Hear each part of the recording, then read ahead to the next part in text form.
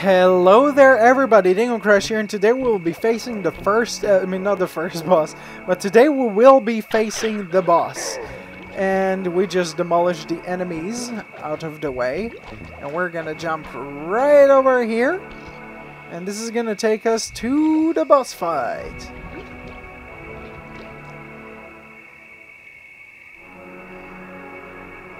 A deadly dance.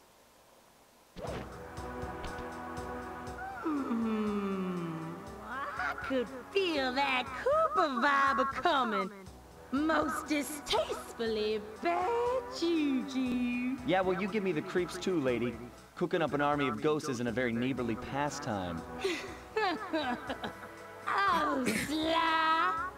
I see your mouth moving, but all I hear is blah, blah, blah. Well, if jaws need to flap, then let them flap. See you in the next world, Sly Cooper. Yep, and this is actually the... I forgot what's her name. I literally did. And you'll see soon the reason why I said it's actually very good to get a golden horseshoe, because this is gonna be one hell of a fuck. I fucked myself over. This is gonna be one hell of a boss fight. I'll tell you that. I think the bosses after that are actually gonna get rather easy.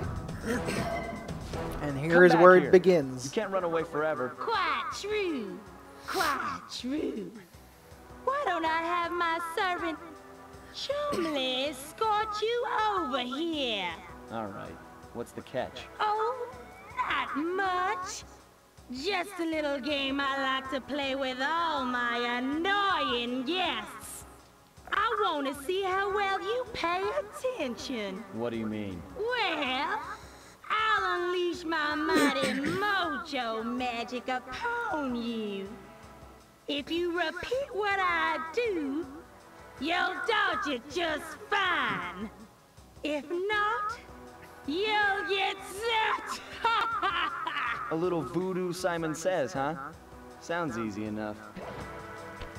Yep, so this is gonna be a Guitar Hero kind of game, which sometimes in some games I actually kind of like this, but it's actually very difficult to actually pay attention to this. It's actually a very interesting boss fight. It is like I don't remember seeing any boss fights like this in most of old video games. And what I never understood is why did it make this character sound all ghetto? It's something that actually kind of made me laugh for some odd reason. And this is gonna be the second hit on her, and it's gonna be a little bit faster. Now, if you actually mess up the patterns of this, if you're missing the patterns of this, you are most likely going to be fucked. So that's why I said to get a horseshoe, because that's actually going to help you out. Because you won't need to actually restart the stage. And I'm actually struggling to actually talk at the same time while playing this stage, because most of you know, my Let's Plays, I record them live, you know, and it's actually very difficult to concentrate on certain things whenever, you know, you have to do, you have to pay attention very carefully to the boss fight like this.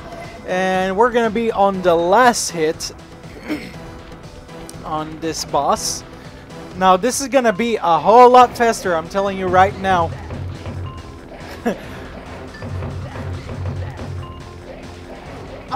This is the point where... Holy shit. But I love how it, like, Sly actually... oh god, I got lost. I just lost my... Oh shit! Woo! I lost one horseshoe. but hopefully this is gonna be the only one. I'm scared.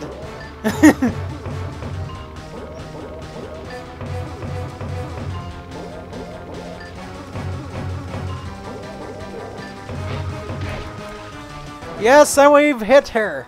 And we lost another horseshoe. You certainly got some rhythm, Raccoon. But it won't help you none if you're fixing to go after the Panda King. He's tough, with a capital T. If you go poking around his stronghold in China, you're likely to get poked back. Yeah, well, if he's anything like the rest of you, I think I'll manage.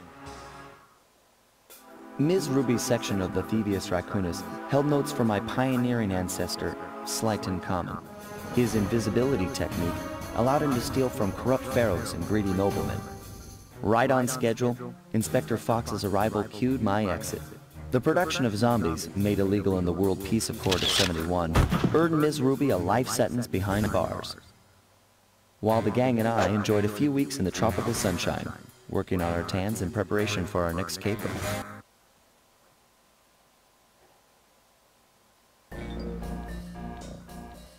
Alright, so we're pretty much done with that area. Travel plans to China have all been worked out. Yep, and well, we'll enter this area right now.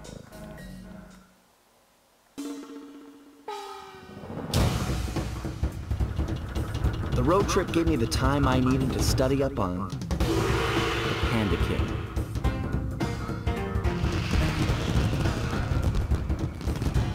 Born penniless, he was fascinated by the fireworks rich noblemen set off every New Year's.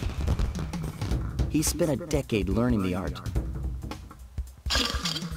But when he tried to offer his fireworks to the noblemen, they couldn't see past his shabby clothes and chased him away. Humiliated, the Panda King took revenge on those who shunned him by using the very tools of his art for crime. The Fiendish Five recruited him as their demolitions expert, and from then on, his explosive touch became feared worldwide. He's rumored to be perfecting some new firework technique high in the unstable Kunlun Mountains of western China.